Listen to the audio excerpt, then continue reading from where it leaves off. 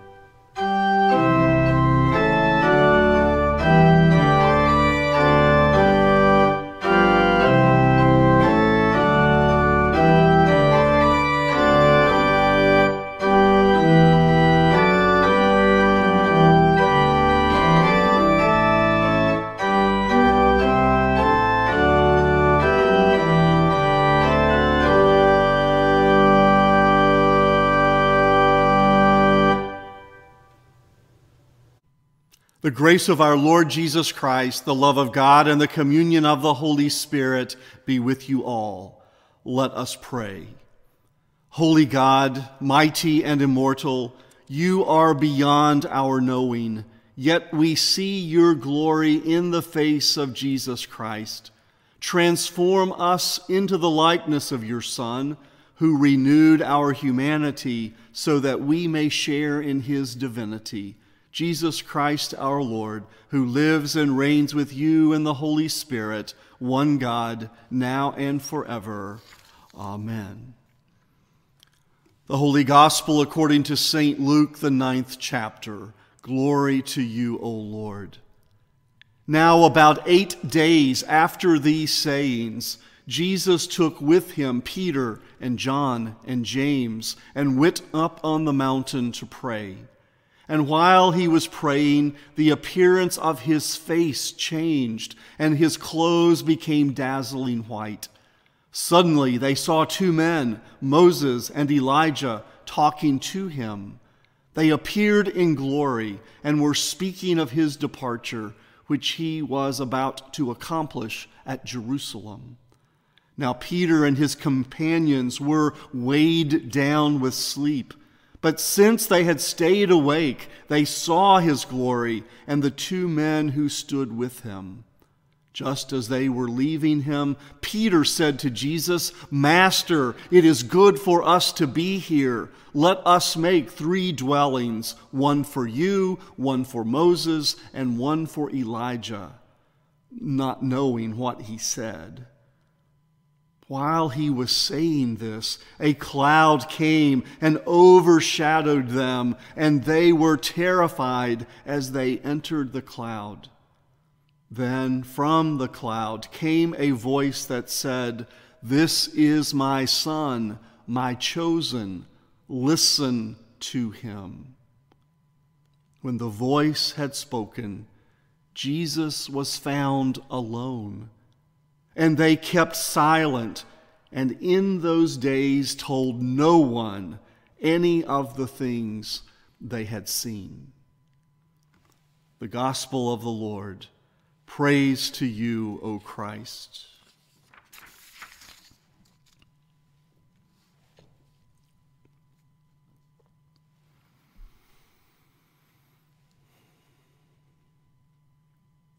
Memphis, Tennessee, April 3rd, 1968. The Reverend Dr. Martin Luther King, Jr. spoke at a rally in support of striking sanitation workers. His speech that night began with a reflection about what it might be like to stand at the beginning of time with a panoramic view of the whole of human history up to the present, and be asked by God, which age would you like to live in? King then touched on some of the highlights in the biblical story and world history, from the people of Israel's liberation from Egypt to Plato, to Aristotle, to Socrates, to Martin Luther posting the 95 Theses, to Abraham Lincoln signing the Emancipation Proclamation. King went on to state that he would want to live in the age in which he had been placed, in the second half of the 20th century, with its struggle to secure civil rights and economic justice for all people. Taking note of the volatile times in which he was living, he concluded his speech with these words: "We've got some difficult days ahead, but it doesn't matter with me now, because I've been to the mountaintop, and I don't mind. Like anybody, I would like to live a long life. Longevity has its place. But I'm not concerned about that now. I just want to do God's will. And he's allowed me to go up to the mountain, and I've looked over, and I've seen the promised land. I may not get there with you, But I want you to know tonight that we, as a people, will get to the promised land. And I'm happy tonight. I'm not worried about anything. I'm not fearing any man. Mine eyes have seen the glory of the coming of the Lord.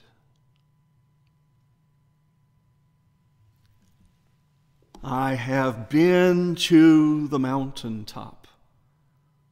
Could well be the theme of our gospel reading on this feast day of the Transfiguration of our Lord. The image of the mountaintop runs through the scriptures as a symbolic place where humans can catch a glimpse of the divine and ultimate truth. Call it a mountaintop experience or a God sighting or a thin place. Such experiences can happen in many different places and ways, from worship to working at the soup kitchen to building a habitat house, from the beach to the mountains, from music to art to literature. Such is the essence of the artistic scene painted by our gospel reading today on this last Sunday after the Epiphany.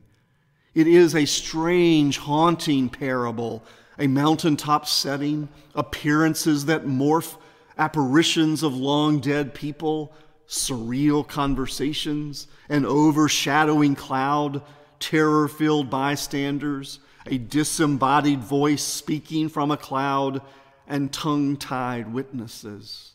Hollywood, here we come. It's interesting to note that of the three gospel accounts of the Transfiguration, only in the gospel according to Luke does it say that Jesus of Nazareth went up on the mountain to pray. Perhaps in that we find a clue about what sense to make of this text and this day. God is at work to transform, to transfigure our world. Called and set apart in holy baptism to be God's partners in that enterprise, we certainly have plenty to do. However, first we must allow ourselves to be still, to pay attention, to listen. That is the word of command in today's gospel to an overachieving Simon Peter, who feels that something must be done on the mountaintop, that 3 dwellings must be built if the experience is to be captured. Instead, a divine voice says to Simon Peter, and by extension to us, listen. Our Lord wants disciples to whom the glory of God can be revealed, disciples who will listen, disciples who, as St. Paul put it, seeing the glory of the Lord as though reflected in a mirror, are being transformed into the same image from one degree of glory to another. The God of love, who reveals God's self to us in Jesus the Christ and transfigures us with that love, may remain beyond our vision if we fail to suspend our human agendas, our busyness, our dwelling building, in order to stop, to pay attention, and to listen to our Lord. One very important way we can pay attention and listen to God is through the discipline of prayer. Several years ago, in one of our adult Christian education classes, we explored these words from the Quaker theologian and author Richard Foster. The heart of God is an open wound of love. He aches over our distance and preoccupation. He mourns that we do not draw near to him. He grieves that we have forgotten him. He weeps over our obsession with muchness and manyness. He longs for our presence. God is inviting you and me to come home to where we belong, to come home to that for which we were created. His arms are stretched out wide to receive us. His heart is enlarged to take us in. For too long, we have been in a far country, a country of noise and hurry and crowds, a country of climb and push and shove, a country of frustration and fear and intimidation. And he welcomes us home to serenity and peace and joy, home to friendship and fellowship and openness, home to intimacy and acceptance and affirmation. We do not need to be shy. He invites us into the living room of his heart where we can put on old slippers and share freely. He invites us into the kitchen of his friendship where chatter and batter mix in good fun. He invites us into the dining room of his strength where we can feast to our heart's delight. He invites us into the study of his wisdom where we can learn and grow and stretch and ask all the questions we want. He invites us into the workshop of his creativity where we can be co-laborers with him, working together to determine the outcome of events. He invites us into the bedroom of his rest, where new peace is found and where we can be naked and vulnerable and free. It is also the place of deepest intimacy where we know and are known to the fullest. The key to this home, this heart of God, is prayer.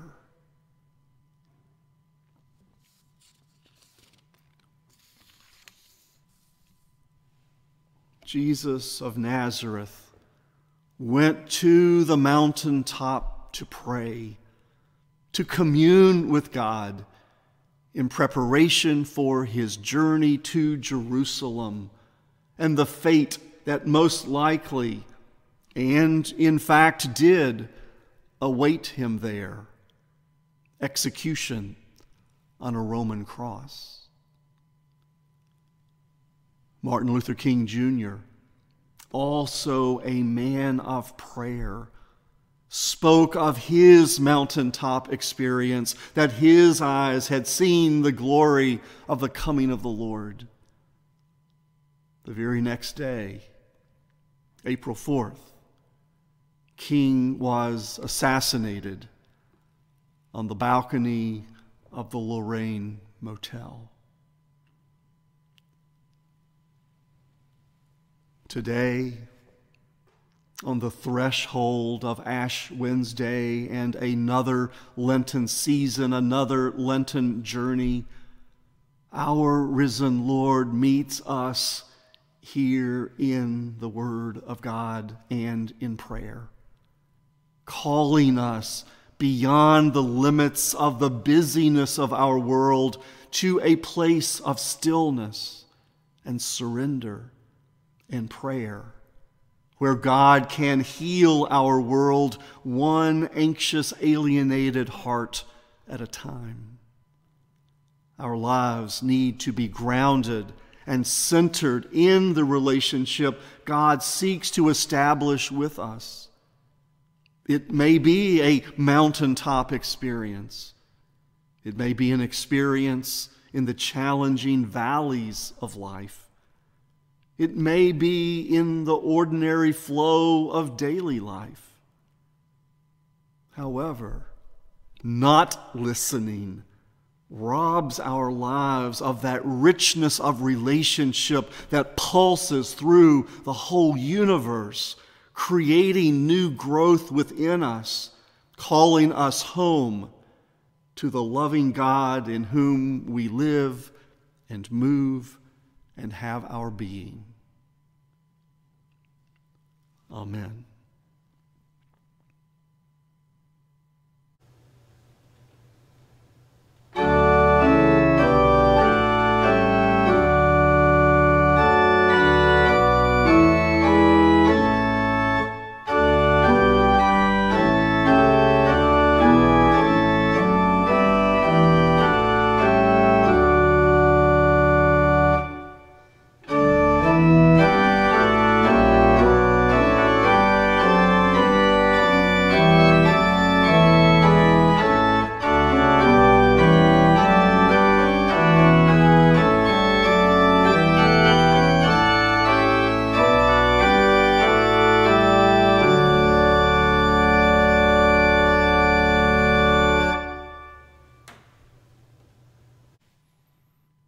Let us pray for the whole people of God in Christ Jesus and for all people according to their needs.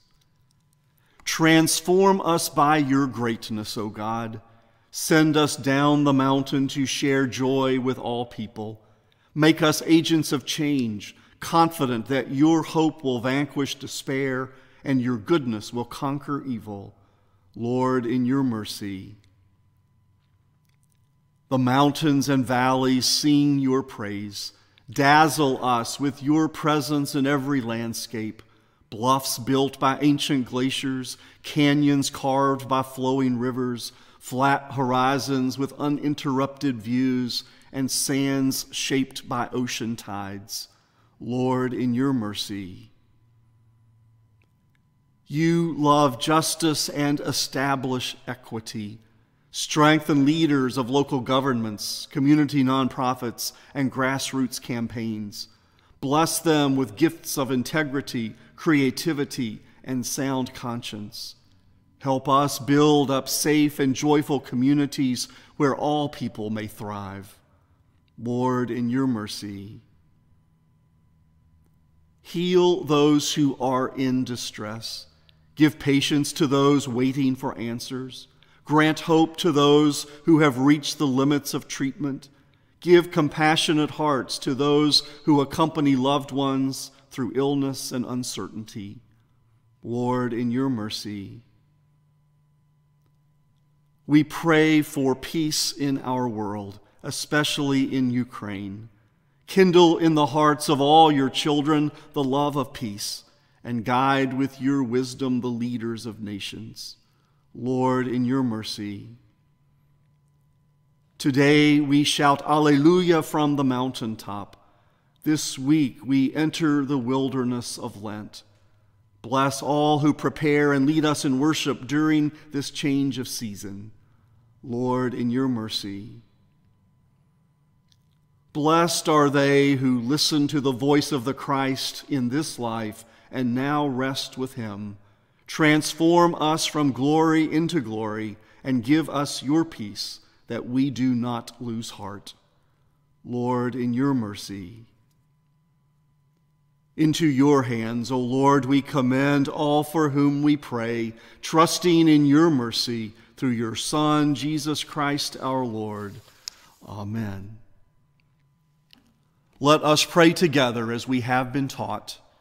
Our Father, who art in heaven, hallowed be thy name. Thy kingdom come, thy will be done, on earth as it is in heaven. Give us this day our daily bread, and forgive us our trespasses, as we forgive those who trespass against us. And lead us not into temptation, but deliver us from evil. For thine is the kingdom, and the power, and the glory, forever and ever. Amen. Almighty God, Father, Son, and Holy Spirit, bless you now and forever. Amen.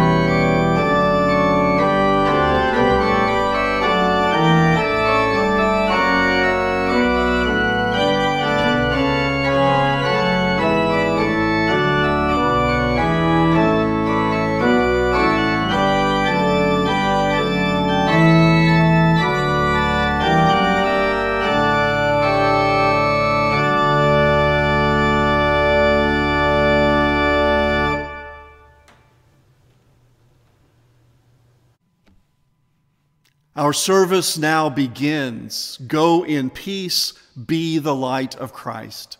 Thanks be to God.